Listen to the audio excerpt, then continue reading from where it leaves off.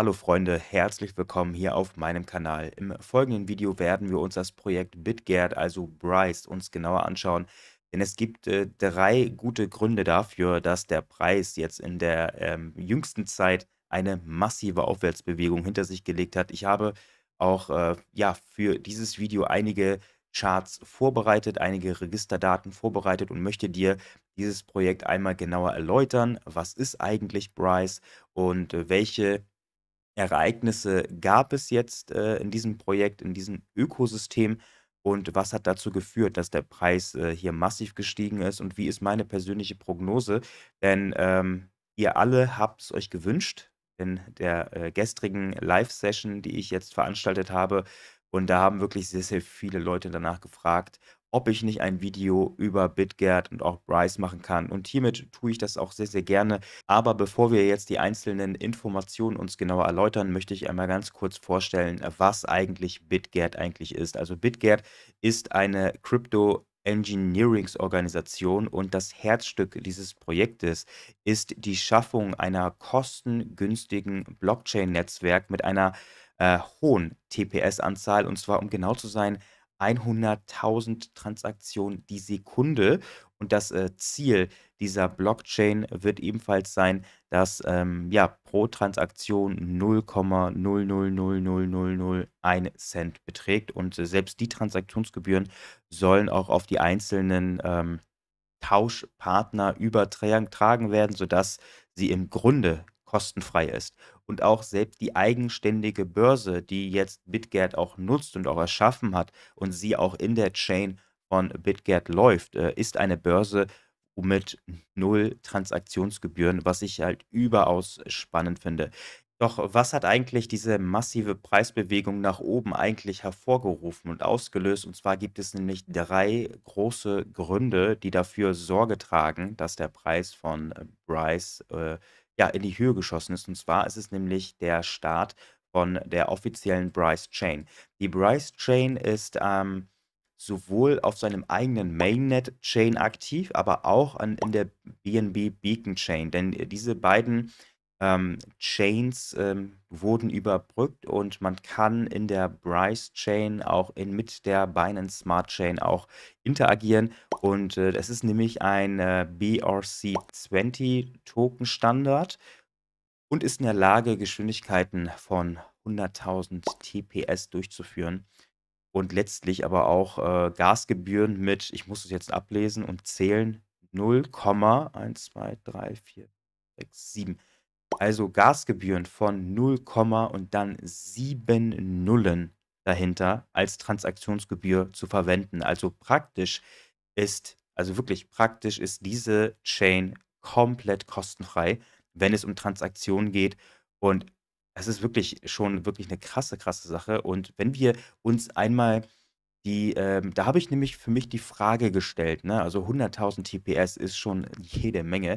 Und ich habe diese TPS, also die Transaction per Seconds, einmal abgeglichen mit den anderen Netzwerken und Blockchains, die auf dem Markt sind. Und zum Beispiel Solana schafft insgesamt 50.000 Transaktionen die Sekunde.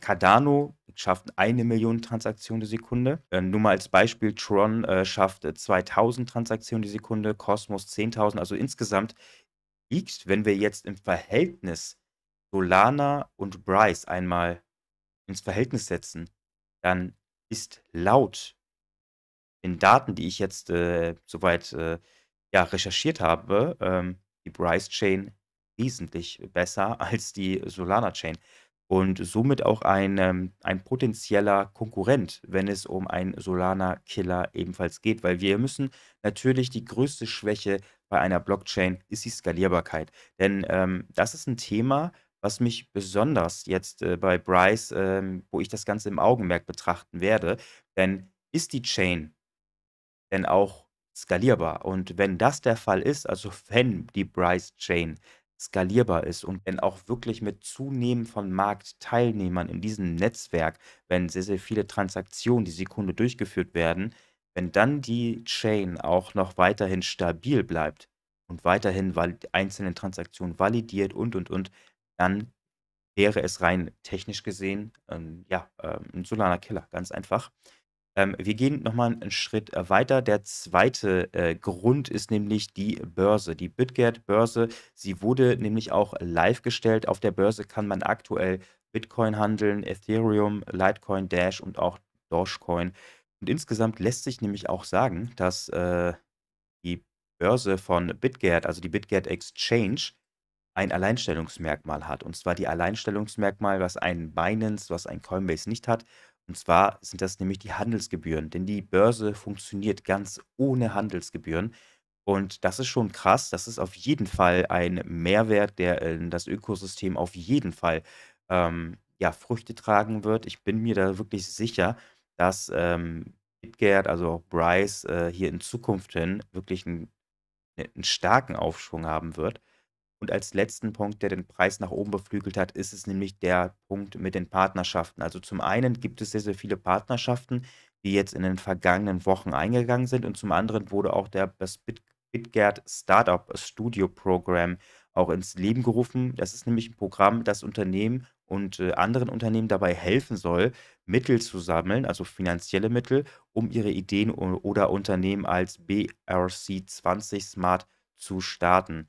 Also, das heißt, Unternehmen dabei zu helfen, im Bereich Smart Contract, im Bereich Blockchain Fuß zu fassen und den Unternehmen dabei zu helfen, im Ökosystem, ja, in der Blockchain-Ökosystem aufzugehen und vielleicht sogar die ein oder anderen Prozesse zu verbessern, et cetera, et cetera.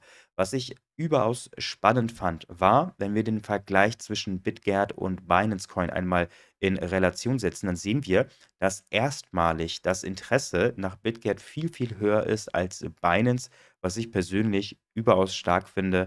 Und das zeigt natürlich auch immer so ein Stück weit, hm, diesen Hype-Charakter um ein Produkt, ne? Das muss man auf jeden Fall sagen. Und es ist ein, Launchpad in Zukunft geplant. Das heißt, du kannst, dich, in Projekte einkaufen, die auf der Brise-Chain zum ersten Mal starten. Es ist, wie ein Presale, das heißt, dass jeder 'n Teil, einkaufen kann als Presale-Gebühr und das Ganze auch kostengünstig und. Aber wirklich spannend, und das muss ich noch mal als Fazit sagen, ist die Blockchain-Thematik für mich immer so 'n Ding, wo ich genau das Ganze überprüfe, weil ich, die Blockchain-Infrastrukturen überaus spannend finde und es gibt da wirklich sehr, sehr viele Faktoren, auf die man achten muss. Also, für mich ist jetzt die Frage, man muss wirklich sagen, es sieht für mich, absolut nach 'm Hype aus, ganz klar, muss ich wirklich ehrlich gesagt gestehen. Man sieht, dass das Volumen immer relativ wenig ist. Auch hier im November hatte man ebenfalls, ja, 'n starken Anstieg im Volumen gesehen und dann ist, wie gesagt, das Volumen eingebrochen und somit auch der Preis. Und das gleiche Phänomen sehen wir ebenfalls nach Start der Chain. Natürlich glaube ich auch daran, wenn Projekte mit einer eigenen Blockchain sich jetzt, von Binance Smart Chain so weit abkapseln, finde ich immer überaus stark. Und, solche Projekte darf man auf jeden Fall, ja, beglückwünschen, weil sie aus den Fesseln der Binance Smart Chain eben raus sind und ihr eigenes Ökosystem aufbauen. Und ich glaube auch, dass der Kurs jetzt, weil eben auch das Volumen nach dieser Ankündigung abgesunken ist, dass der Preis auch, ja, mittelfristig auch, ja, weiterhin an Kraft verlieren wird, aber denke schon in Zukunft, dass das Ganze nämlich sehr erfolgs und vielversprechend sein könnte. Ich möchte nämlich noch, eine letzte Sache sagen. Ähm, Es ist wirklich, wirklich überaus, überaus interessant. Und wenn ich die Möglichkeit hätte, mit den CEOs zu sprechen, nur mal als Beispiel, dann wäre für mich die erste Frage, welche Metriken, welche, Mechaniken werden eigentlich im Hintergrund genutzt, damit die Blockchain auch skaliert, weil das ist das größte Problem aktuell bei sehr, sehr vielen Blockchain. Denn, die Skalierung ist überaus wichtig. Natürlich hast du mit Proof of Stake, 'ne hohe Art von Sicherheit. Natürlich kannst du durch, das Einbehalten von vielen Coins dann auch andere Transaktionen, validieren durch Nodes, ganz klar. Aber 100.000 TPS ist für mich überaus stark und wenn Brise es sicherstellen kann, dass diese 100.000 Transaktionen die Sekunde auch wirklich so erfüllt werden durch 'n Stresstest als Beispiel und sie immer noch skaliert, dann ist es definitiv definitiv und ganz klar ein Solana-Spieler. Mich würde mal interessieren, was du von Brise hältst. Schreib es gerne in die Kommentare. Ansonsten, ich freue mich auch riesig über eine Bewertung deinerseits. Und an sich, ja, bin ich gespannt, was die Zukunft da noch bringen wird. Ich danke dir recht herzlich. Ciao, ciao.